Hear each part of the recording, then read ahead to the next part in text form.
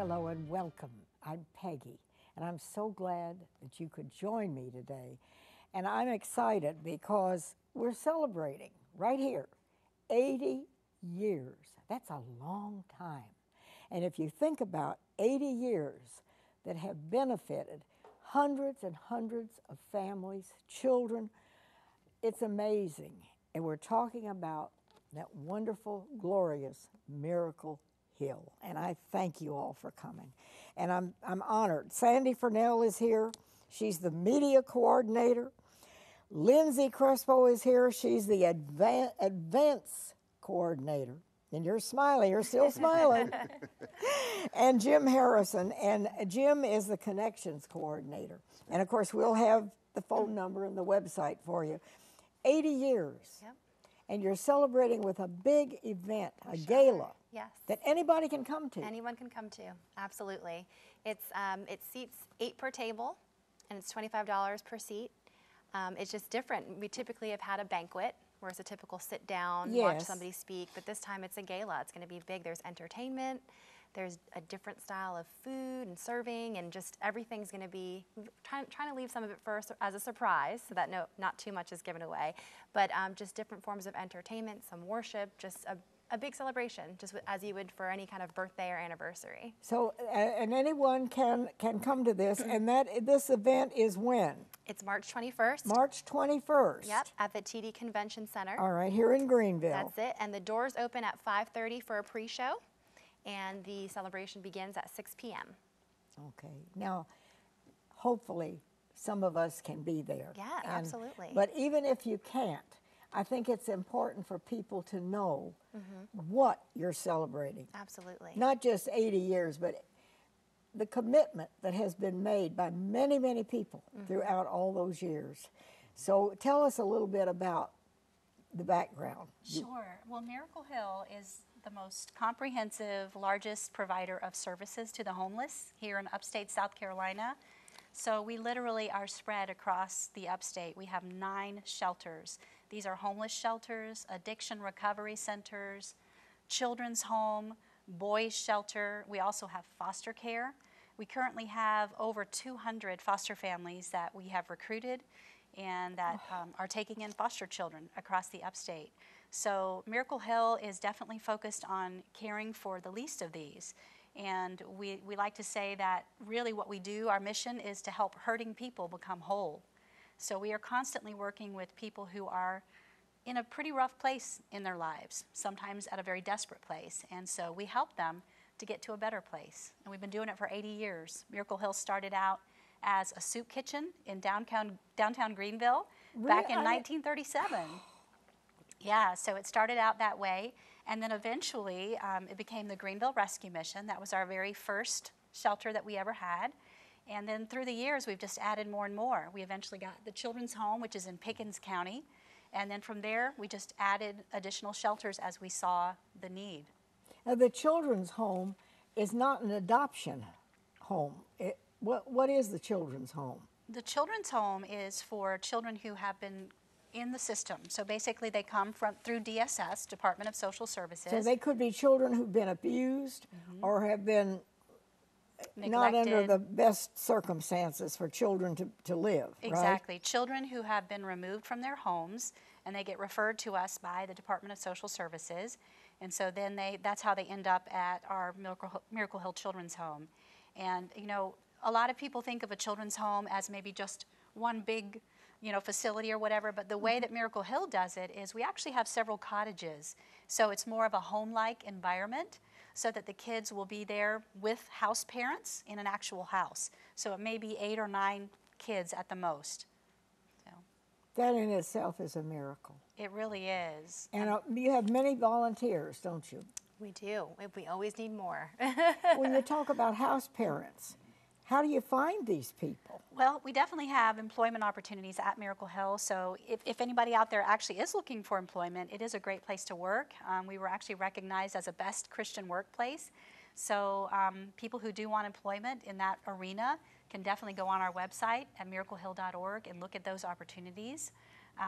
But you asked about volunteers, and we have a tremendous need for volunteers, not just for events like the gala or like our cycling event, but ongoing needs. For example, in the children's home or at the boys' shelter, we need mentors. So people who would like to come alongside one of those boys or girls and actually just be a friend to them, love them, speak into their so lives. now the boys' home is separate from. Right. We have a Explain boys' that. shelter, right? The boys' shelter is separate from. That's correct. Boys' shelter is strictly for boys, and that would be ages 11 to about 18. And so that can house, I think, around 23, 24 boys. Ooh. But yeah, Yeah, so it's a lot. That's okay. So now tell us what I want to talk to Jim a minute. Now, what do you do? Well, yes, ma'am. In addition to the shelters that Sandy just talked about, we have 9 thrift stores. And the merchandise that we sell through those thrift stores, the profits go back into the ministry to support our shelters. So my role is to have work with churches, businesses, and schools to bring gift and kind donations into the thrift stores. A couple of the ways that we do that, we have a couple of programs now. One is called Corners of Your Field. That's geared primarily toward individuals that donate directly to our thrift stores. And we ask those individuals to register, especially for their church. We ask for their name, their phone number, and the church that they are affiliated with. And then we track those donations, and on a quarterly basis, based on the value of the donations that those church members give, we give gift cards back to the churches so they can in turn help people in need that come to the church that are needing clothing or household goods, things of that nature. The other program that we have is called the Yellow Bag Project, and it's more geared toward churches, businesses, or schools to do a corporate clothing drive event. The way it works, we actually partner with a church. They'll pick a date that they will do the collection. We'll give them the yellow bags. They'll hand those bags out 1 or 2 weeks ahead of the collection. And then we'll bring a truck to the church, the school, or the business, park it there so that people, as they're coming to church or to work, they can just put the bags in the truck. We'll then take that material, pick it up on Monday, take it back to the stores and weigh it. And there again, for churches, we give gift cards based on the amount of donation that we receive that the churches can turn around and give to folks that come to them that have a need. So it's kind of a way of closing the loop for folks that have needs. It helps our churches. It helps Miracle Hill. It's a very good process. So you can see some of the. I see, Jim. You've got some nice looking things there. Yes, ma'am. We certainly ask people to donate their gently used clothing. Yeah, I mean, you don't want junk. No, ma'am. We want they're clothing nice. that can be sold in the thrift stores.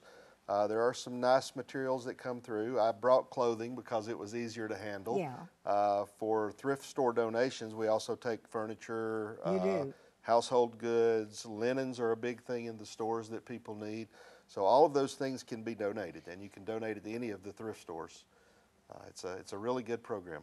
So, and of course, it's kind of fun to go to some of these places because you never know what gem you're going to find. Absolutely. Isn't that right? Matter of fact, I think Lynsie was saying that she's wearing some thrift store sure clothing am. right now. My So whole and outfit. Sandy is as well. So, Well, but there are you look pretty sharp, I'll tell you. That's wonderful. there are some awesome finds. Yes, ma'am. Yeah, because you never know That's true. what's going to be there. And you know, the thrift stores are another avenue for volunteering. We actually do have people who come in and volunteer at the thrift stores. We'll have groups that come in, individuals who come in, because we look at our thrift stores as not just an enterprise, not just a retail outlet, but we look at it as a ministry. So when people come in and walk through those doors, those very well may be people who have a great need that day. Maybe it's somebody who has a son or daughter or a husband or a wife who is dealing with addiction right now, and they need to know that Miracle Hill has a place that can help that. And so when folks walk into our thrift stores, we're looking at them as people who have great needs, just like the rest of us. So you're not necessarily looking for homeless people. I mean, it can be people with all kinds of problems. Right, exactly. Miracle Hill not only has the homeless shelters, but we do have 2 residential addiction recovery centers. So one of them is for men and one is for women, and they live there for 6 months, and they go through intensive counseling and discipleship, and they work through the deeper issues that are going on inside of them that are leading to the addictive behaviors. And it has a pretty high success rate, actually. People who actually graduate through the program and then move on into the transitional program, because we have transitional housing as well.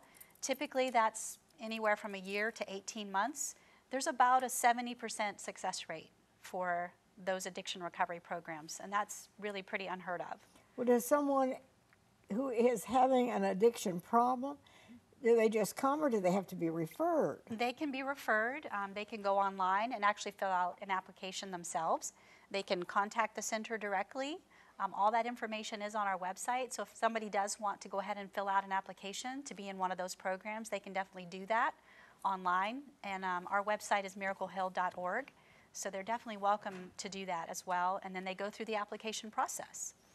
Now you're celebrating 80th anniversary, and you've got a big event coming up. And we're going to go to a quick break and come back, and we can find out how we can all be a part of this. So don't go away.